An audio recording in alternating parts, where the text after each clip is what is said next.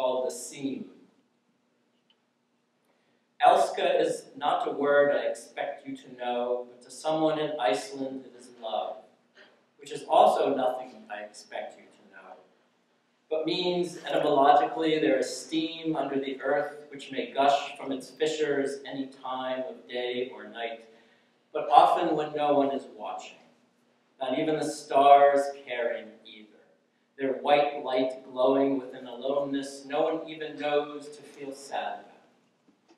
Or maybe we would be floating there like John White searching for his daughter in our fragile bark just off the coast, and for the first time in a century we would see the earth cracking its seam just a bit, and the steam would seem like the earth sighing, and the waves lapping over the gunnels would feel less cold than they really are, and the mist like a tongue, like a palm, like an aureole, like nothing after you've died would rain.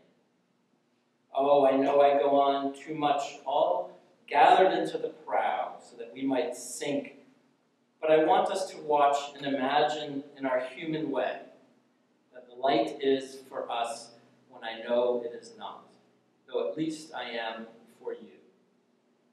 Do you forgive me my fecklessness, this indolence of too much and too many? Inside, something touches my tongue that might be a cloud, or might also be just stone. Always, this pressure under the earth must explode. So this is the cloud number one. City of never-ending gates, city of evidence collected in barrels, DNA, 100-year storm left, waterlogged along Kingsland Avenue and Greenpoint, Brooklyn muck. City of Sutton Hoo, of golden breastplates, punk teeth, false hair. City of candied orange slices and sushi, that preserve, that raw, that saturated color. Inside the steam-mouthed kitchen, city of birth documents floating down to Jersey. City of preserved women hanging from fat rafters like antique brooms. City of preserved men shut inside glass cases on soft black sheets. City of gods, city of devils, city of can't tell the difference. Cloud, two. In this one, there's two references. One to something called the Arecibo message, which was a message devised in part by Carl Sagan to be sent up into space, in which any extraterrestrials out there would be provided information such as the DNA of human beings. There was a response to this message at one point that was received once, and you'll hear a reference to that here, and it became known as the WOW message, because the scientist who received it circled it and wrote WOW next to it, and it was never heard from again. Well, there were people not on any maps, but in cities on the maps, in statisticians' shop drawers, shedding citizens' data onto square tile floors, and in the servers' ever-spooling numbers, circumnavigating solar systems, since numbers were light in seemingly infinite space. And on Tuesday at 5 p.m., the Milky Way is finite, while at 5:01 there is more, encore deux, in bodega storage closets and police precinct bathrooms where there loom broomstick endings, fractions, systolic, diastolic. In private club parlors where countries meet histories written under invaders' thumbs, and numbers men gobble tables where eyes are multipliers, cities, fissures, fissions, fractures. The ethics of loving are complex, if we can call this loving at all. The 4:05 p.m. from Newark arrives at Penn not at all, but solidly within dream, nightmare, and imagined futures arriving softly across bridges, leering brightly in breezeway corners and last-century elevators. Crossing each stories, horizontal steel demarking each light-pierced foregone lifeline, water line, food line, power line, line of defense, graph paper, the Arecibo message, double helical human, the extraterrestrial signal, 6EQUJ5, forward and backward. Wow.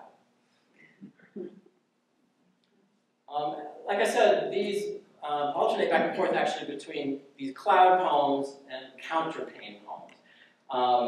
I was stuck on that word because it's a title of a chapter in Moby Dick in which Ishmael and Queequeg wake up in the morning loving, spooning and loving each other under the counterpane, which is the quilt.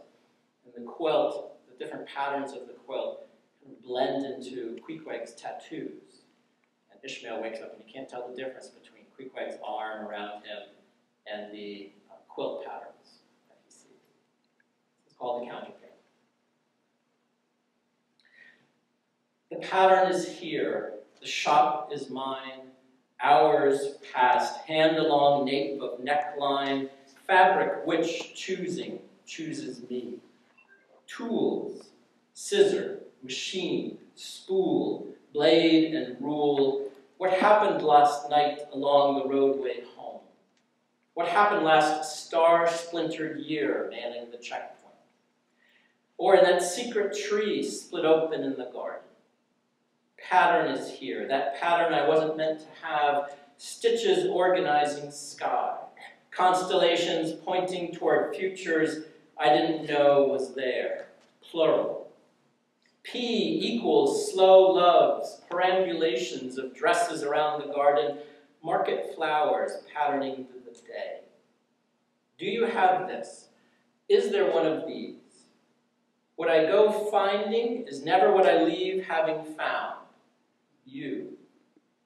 Dear shopkeeper, stalker, and prophet, I came today imagining just where I was going, and you suggested new ideas.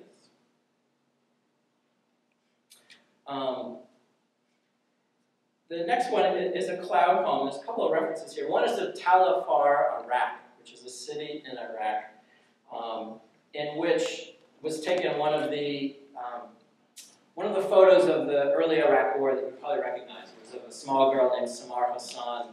You see her on the ground, crouching, spattered with blood, with American soldiers around her. Just a spotlight right on her.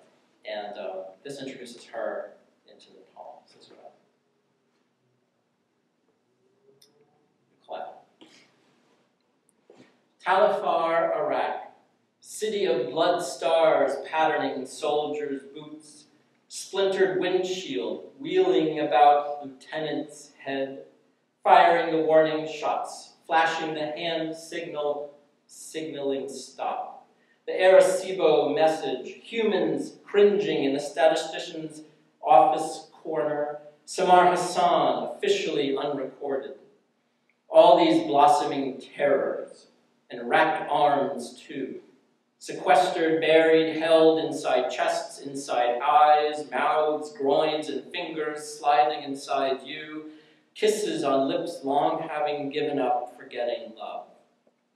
Samar, beauty, exploding city, sweet refugee. These are our bodies, wet and terrible, teeth marks and flanks, fecund and monstrous, rebar pierced through the neck, dear, you dragged under the bush, devoured, meat which no one loves, no one forgives, everyone forgives. Desire, you, lover, you, city, absent your why. Devoured behind the tree in a garden shadowed with light, a tree that will outlast us, man, who has no analog, silly, really he has been in charge for so long.